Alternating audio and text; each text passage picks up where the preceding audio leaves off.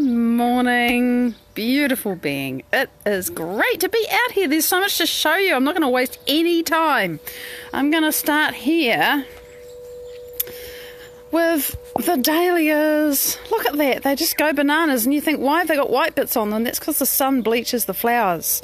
So, you know, they start off this incredible colour, and then the sun does that to them. But wow, really, they're so fabulous. Come on, camera, sort it out.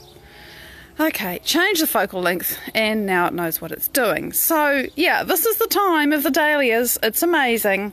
They're so bright, and they're beautiful with the purple foliage of the cotinus in behind. What else have we got? We've got so much. Look, this is the view. There's the dahlias, there's the lilies. And behind them you can see the tall white thalictrum. Good morning, Andrew! And the roses. I have got this planting right. This is a new planting. Old bushes moved from elsewhere, but a new planting. There's going to be other stuff there, but I can't plant anything there yet. It's got to be cleaned out properly first. There's the foxglove. There's always one. I insist on there always being one. And the sweetheart rose, which is absolutely thriving here. Look at that, it's doing so well. Roses need light, who knew? And this one I'm hoping will do better here. It's actually cutting that I planted at least 10 or 15 years ago. That's all it's done. So I think it was in the wrong place. So hoping for better results. And the thalictrum is glorious. I love this thing. Good morning, everybody. And look, we have fuchsia flowers. Get up close so you can see them. They always remind me of little ballerinas. You have snow. Yes, I know, it's ridiculous, isn't it? But we're all on the same planet. Great to see you, Andrea.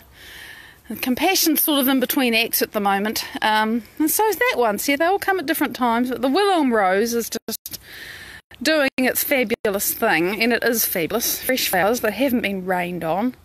Aren't they glorious? Hi, Jen! Great to see you! Good morning, glorious beings.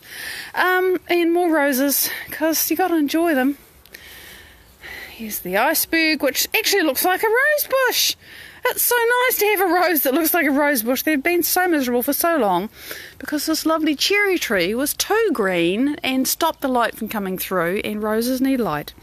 We've got some massive lilies coming on here. And again, I'm hoping this rose will do better next year, but look, it has the most amazing flowers. Single-stemmed red rose, you know. So, there's that, but this is the main highlight, and I saved it to last so people have more time to come on so they don't miss it. Look. Isn't that awesome? This is the iris I thought I'd lost, and it's fantastic. Just beautiful. It is called Lady in Waiting, and this is how it should look, and I'm so delighted I still have it. And you know, this huge plant which is thriving. The iris used to be over there where all of those sort of grape looking leaves are. Those are Japanese anemones, and when the cherry tree got too big they were shaded and they didn't do well. This is the other fantastic thing that's just come out today. Not surprisingly, this one is called Summer Storm. Good morning, Linda!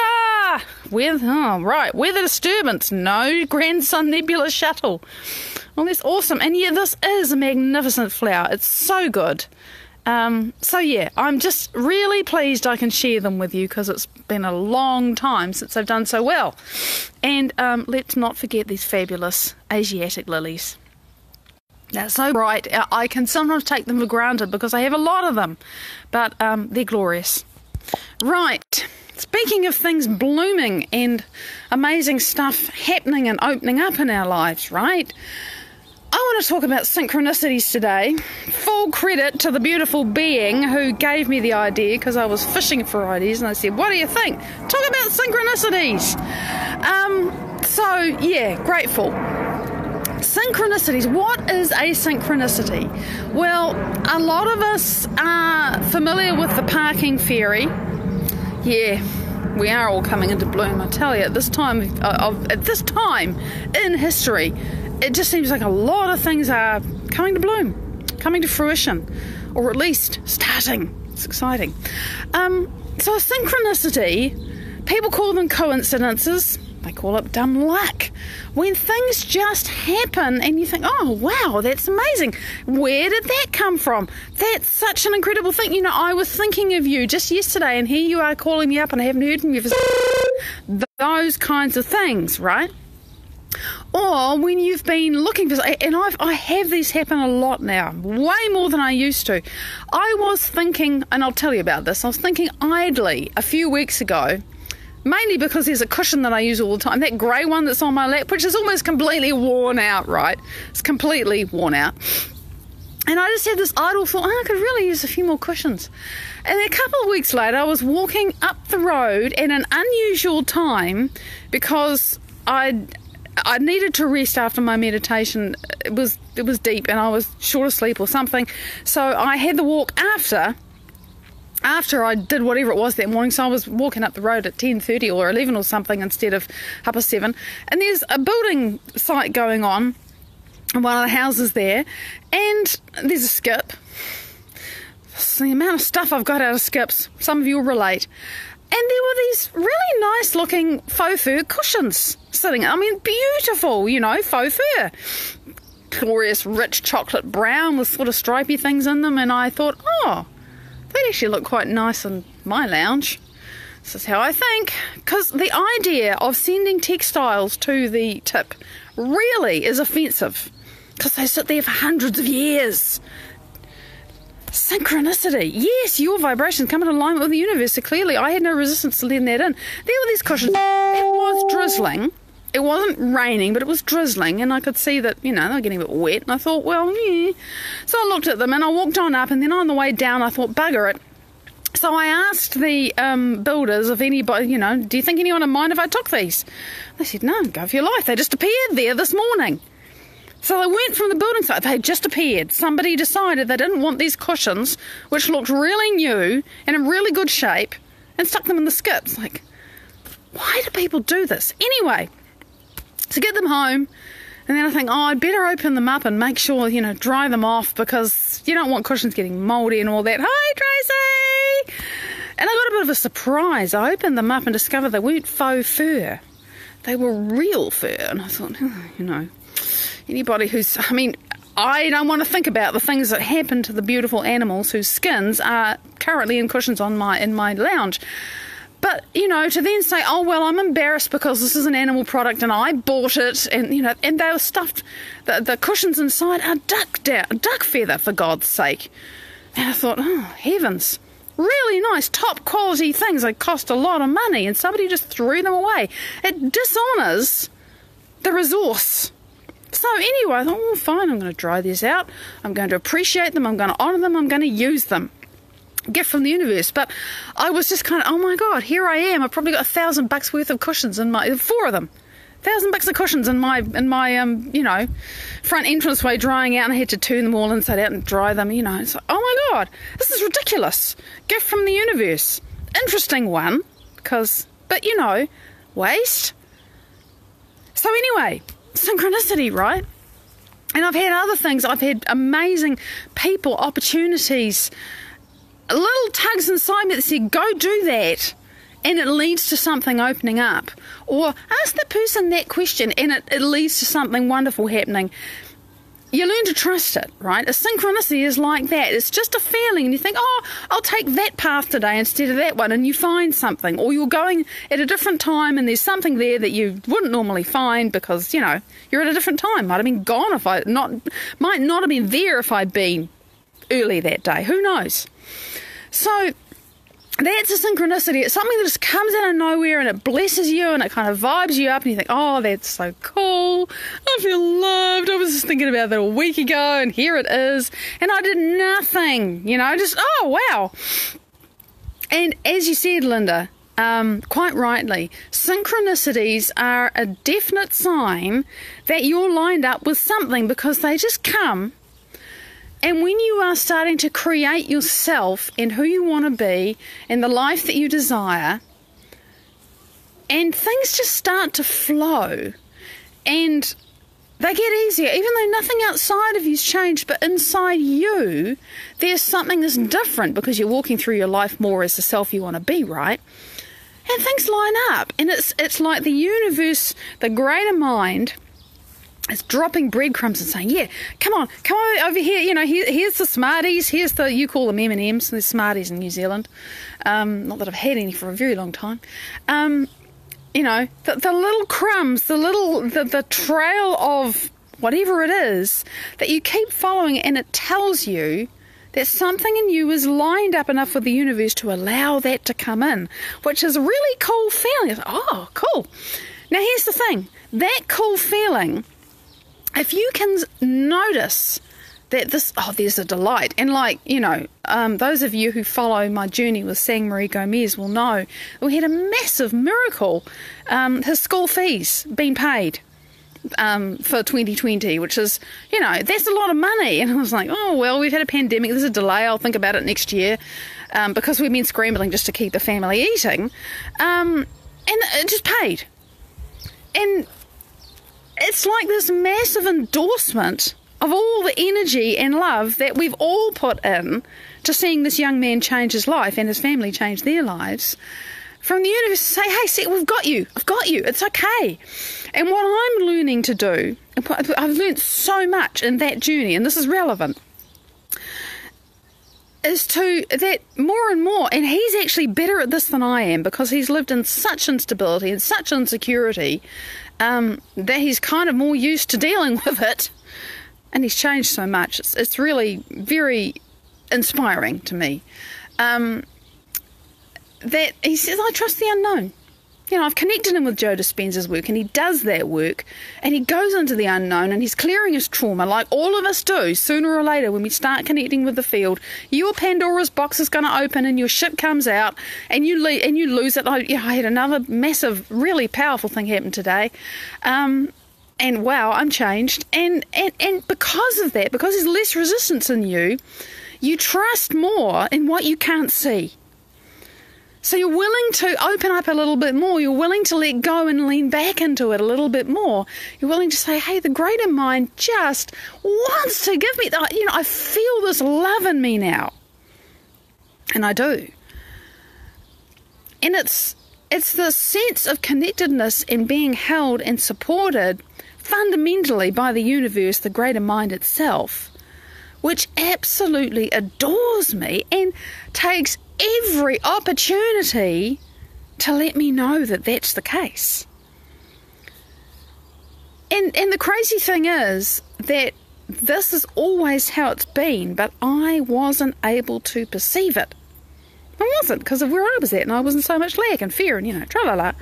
So when things start to line up, or even if they just occasionally line up and you think, oh, that was really cool, to remember how it feels when the magic happens and think, oh, there's proof. I must be doing something right. Right, I'll do that again. Because, of course, if you take a bite of the chocolate cake and it's sweet and you really like it, you're going to want another bite, right? Well, this is the same. When you get the synchronicities, when you get the nudge and the wink and the poke from the universe, says, yeah, keep going. I love you so much. I really want to get this stuff to you. But it's going to come from somewhere new because, you're leaving your past and your past hasn't brought you what you want. So I've got to give you new things. And I'm going to blow you away when they can just get through. But you've got to open up and trust me and relax back into it. And it's that dance that we're doing, and the more we have it's like there's always a parking space for me now, always. It is not a question. And if my brain starts to say, oh, well, it's busy, no, it is never a question that there's always a parking space in a place where there never used to be a parking space. It's like the road opens up for me. There's never anybody where I want to be. That's just how it is in my life now, but it didn't used to be like that. So more and more as I'm starting to relax into, and it really is continuing to more and more opening myself up to being supported, really is what it's boiled down to for me. It's different for everybody. The more the support comes in. And every time it comes in a little bit more, I relax a little bit more, I open up a little bit more, and then more can come in. And it's this kind of success building success thing. And that's what synchronicities are for, really. It's the universe saying, hey, you can trust me. I've got your back and I really want to give you what you desire. You just got to become it. You've got to become this resonant match. You've got to be entrained and tuned into, and as much as you can, resonating at the frequency of what you desire in your life. And of course, we talked about how challenging that is yesterday, because if you're used to resonating and being and inhabiting and thinking and feeling and everything else like that self that you've been for however long, of course, your body and your brain are interested in maintaining that as normal, as homeostasis, and you're wanting to change that. And it's going to resist you because it's evolutionarily programmed to do that. It's not your enemy. It's just trying to keep you safe. That's all the ego does, by the way. The example that my inspiration, Joe Dispenza, uses all the time. You're walking down the road and you see, side of the road, and you see a car coming and it's a little bit close to you and it's going a bit fast. Well, you step back from the curb. That's your ego saying, hey, there's a risk coming here. We better get out of the way. That's what it does. That's what it's supposed to do when it's in good check, when you are not being the amped up animal running in stress mode, when your frontal lobe is active. It can restrain the impulses and the animal responses and reactions that we have. And the ego is a great thing for keeping you safe. Do not jump off the cliff unless you have a parachute and are an experienced base jumper, When the ego gets out of whack and becomes a real problem is when we're stuck in survival, completely operating in fear or anger or aggression. Those animal instincts, the emotional brain gets to run the show, the body gets to run the show, because it's addicted to the chemicals from the emotional brain. It just says, give me more. And then the ego goes rampant, because the frontal lobe, when you're in survival, shut down. Blood flow is directed away from the frontal lobe when you're in survival, when you're in stress. And you don't think clearly when you're in stress, because that part of your brain is just not getting any supply. Power's out in the frontal lobe. And you're just, you're an amped up animal. And that's why you say things that you regret, and, you make bad choices. And you think, what the hell was I thinking? Well, you weren't thinking. That's the thing. So that's why that's why, in fact, synchronicities do keep happening when we're in survival. They're just not synchronicities we like. The day, the week, the month, the year when everything just keeps going wrong? That's synchronicity too. It just means you're in a really uncomfortable resonance that is resonating with all of that stuff that you're attracting to yourself. Beat yourself up over the head, because of course beating yourself up over the head is going to continue to think and feel and all of that stuff. No, but realise you've got to change your state. And that's why when the good things do happen, and I mean, if you've had the year of hell and then something wonderful starts to happen because you're starting to change yourself and you're making different choices and choosing to feel different feelings, even though it feels really, really wrong, and then, suddenly something really sweet and little and lovely just arrives. Milk that good feeling for all it's worth, and remember it. I am consciously making choices to remember the moment just a few days ago now when I sat at my computer doing my email, opened the email from the donor and went, wow! Oh my God, wow! The bill's been, wow! I'm choosing to remember it, to remember that feeling, what it feels like. Because the more I can hold that space in myself, the more it's going to happen. Then I get to say, wow, blow me away again, universe. That's the thing. So you use the excitement and the joy to generate more of this stuff, to focus more on it, to be the person who has more of that happening. Because you're in that space where it can reach you, where it's a resonant match. And it means leaning back and trusting it. It means letting go of our human propensity that when something comes along, and again, I've just been reading this, I just want to listen to Joe say this, because I love this information, it's so empowering. When we go into survival, what we do is we chuck in an automatic program, right? And whatever it is that we're used to doing, we do it more and we do it harder. Okay, I need to study. I need to succeed. I better study harder. I better start later. I'd better do more hours. I better stress more, right? I better push harder. Don't we just try harder and harder when something's not working? And the hardest thing can be to actually say, feck, this isn't working. Oh, I gotta let it go. I gotta stop trying. Talked about that a bit yesterday. It's counterintuitive because we just want to try harder and harder until we overcome, we break through, we escape the lion. But that doesn't work when there's no lion. So it really is, the synchronicities are the universe, the greater mind, intelligent love and loving intelligence saying to you, come on, I just want to get this stuff to you. Can you lean back into me? Let go of everything you think about how it should come to you and what it should look like and all of that stuff. Can you just let go and inhabit the feeling and expect it to come out of nowhere? And the more I do that, little by little, because, I've got this great analytical mind and always wants to understand, how's it going to happen? No, I don't know. But I'm better at letting go and trusting what I can't see now. So, there's my rave about synchronicities. I hope it was useful. I'm sure it sparked some ideas for some people. I can't see your comments. It's such a, the physics of it, the making yourself a resonant match, and I talk about that a lot. But to actually speak about synchronicities and say, well, this is what they're for. It really is about trusting. But it's not that trusting in something that, it's not white-knuckle trusting. It isn't the, I've got to trust this, I'm terribly scared of heights and I'm about to take a parachute jump. No, it's not that. It's about actually relaxing and coming back into feeling like you're being held in a feather down. And the parachute jump, you accomplish the parachute jump in that kind of safety. That's what synchronicities are for.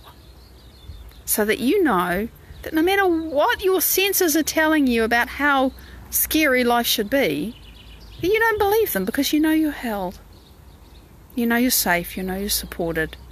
And the greater mind keeps dropping these breadcrumbs, sending you these little love gifts. Say, hey, I got you. That's the last piece. It's what I needed to say. I know I'm over time. Big love. Thank you for sharing with me this Friday. It's the last full week before that holiday season thing finally it turns up. I haven't even worked out when I'm stopping yet, but I will. I will stop for a break. There will be resonant replays. You can trust that. It's nearly the solstice, and there's a lot shifting this time of the year. I encourage you to make the most of it. When there's chaos, when there's disruption, it is the best time to create. Because everything's broken apart anyway. Why not do something new with it? So much love. Thank you for sharing this week with me. I will see you on Sunday, Monday. Bye-bye.